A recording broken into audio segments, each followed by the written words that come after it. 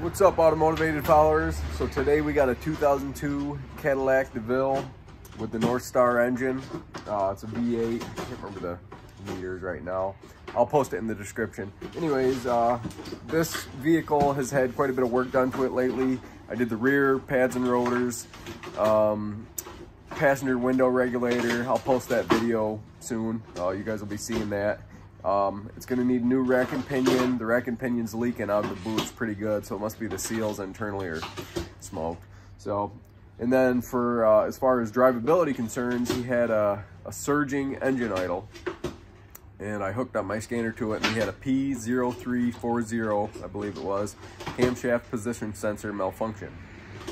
So I went down to the junkyard, got a new camshaft position sensor. I'll show you guys that. So, sorry for the shaky camera. This is the camshaft position sensor right here. All right, it just sticks inside the engine down there. I'll show you guys that. That right there is your camshaft position sensor with one bolt.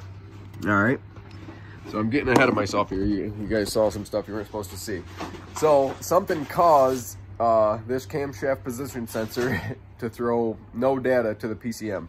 I hooked up my scanner to it and I saw 0 default value. Well, I don't know if it was a default value or if no information was getting to the PCM.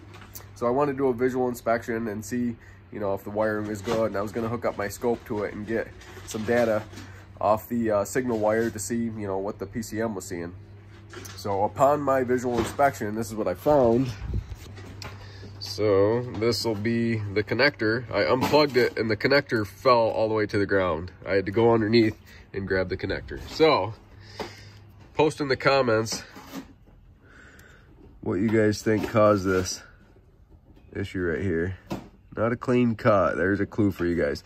I'm sure you guys can figure it out. Anyways, here's the wires that go to the connector.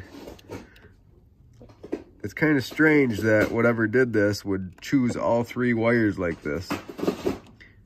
It choose, I mean picks. Anyways, so I'm gonna have to repair these 3 wires, hook it up to the connector. I have some heat shrink buck connectors. And then also there was another thing I noticed.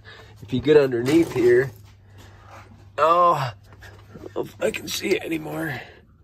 There's some more wiring down. Oh yeah, look at that wiring. So there's another thing I'm gonna have to repair, that whatever did this caused a lot of havoc in this car. So I'm gonna have to go through and fix a lot of wiring. But I'll show you guys the finished product when I'm done repairing all the wiring. And then I don't know if I'm gonna show you guys clearing the codes and it not coming back, because it's pretty obvious this is the problem. If for whatever reason the code does come back, I'll extend the video and we'll further the diagnosis. Maybe it does need a new camshaft position sensor also, but I'm pretty confident if all 3 wires are disconnected, that, you know, it should be the problem. Anyways, thanks for following, guys. Till next time.